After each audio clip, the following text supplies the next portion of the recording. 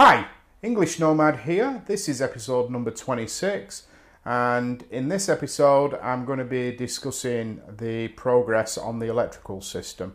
But before I start, I would like to welcome all of the new subscribers. The number of new subscribers I've had, the number of people who've commented on the videos, and the number of likes that I have been getting has been growing.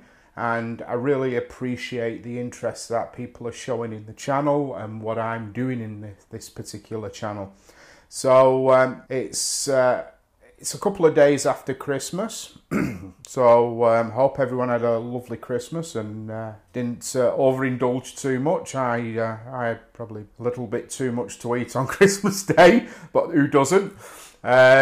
Anyway, to make up for that, I spent the next few days working really hard on getting the electrical system in place. So as you can see, I've got the batteries and the charging system, the inverter and fuse box and cabling is all in place now.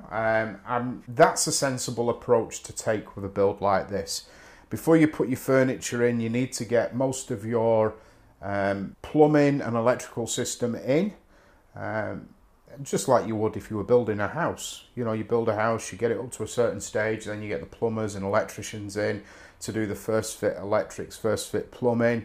That's exactly how I'm treating this build. So I've got all of the cabling in place, the solar panels are on the roof, the cables going through the roof, and the cables for the fans, the cables for the power to the kitchen, for the fridge, for the water pump. So this is where the water pump's going to be down here. So I've got power in place for that.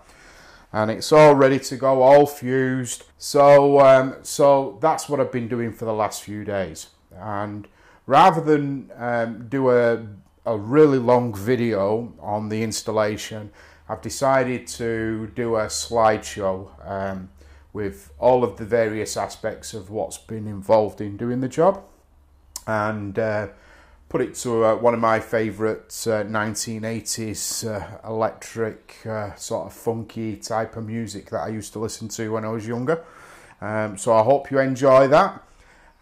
So what I'm going to do is at the when it goes into the slideshow, I'll not come back and say goodbye. I'll say goodbye at the end of this section. But one of the things I wanted to say before I do sign off for this video is I'm going to do a video in the next couple of days, which will be discussing my plans for the upcoming year.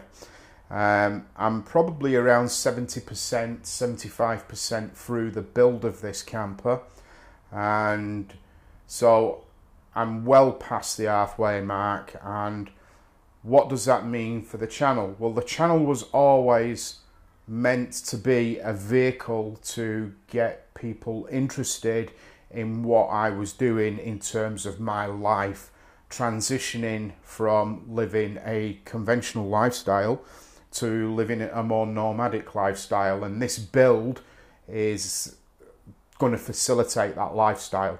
So over the next few months you'll see the camper being finished, and I've got big plans for next year, so I will discuss those in the next video.